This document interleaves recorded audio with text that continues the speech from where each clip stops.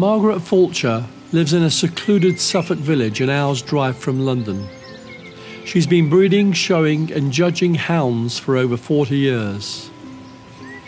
These days, it's Whippets that have taken her fancy, and I asked her what it is about these dogs that she loves. Well, the reason I like them is because they have got a lovely temperament. They're very easygoing dogs. They'll share bowls of food, they'll share a bone, they'll share anything. They're just really nice dogs to live with.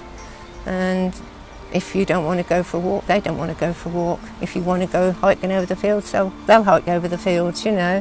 But they hate the rain and the cold, so if it's pouring with rain, I'm not going out today. They look outside the door and think, oh, I'm not going out there. So they're good in that way. You know, you see some people walking down the road in the pouring rain with their dog, don't you? But you don't have to do it with these.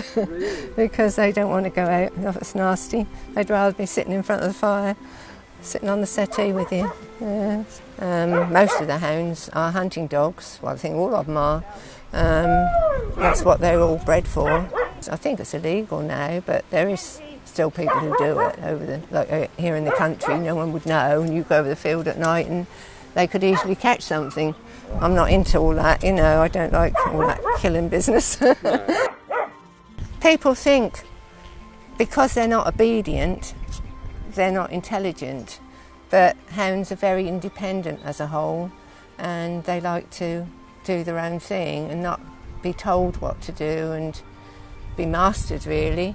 And so you might let them off and say, come on back, but I think they'll look at you and they'll run around and say, just one more go, you know. You can see it in their face, just one more go.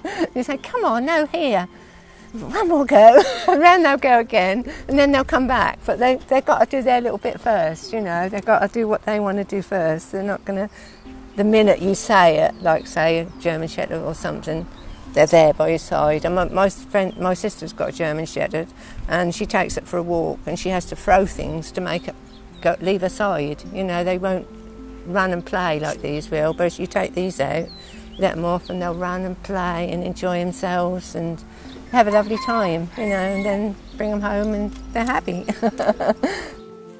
Everything is beautiful about them. Lovely with children, lovely with everybody. You know, they're just lovely natured dogs. So there's no worries at all. They're a real family pet. I've got friends all over the country because you've got the same interests. And like talking to you, if you meet somebody who's got dogs, you've got loads to talk about. If you meet people who haven't got dogs, there's not much to say. So, you know, it makes you happy really, because they're always here around you. They're always something to look after. You're not on your own. And they're lovely companions, and it gives you a reason to go out for a walk. You wouldn't want to walk out on your own, really, you know. It's just lovely. I just enjoy them, you know. And all the years I've had them, I've enjoyed them. Never want to do anything different. Just keep getting more.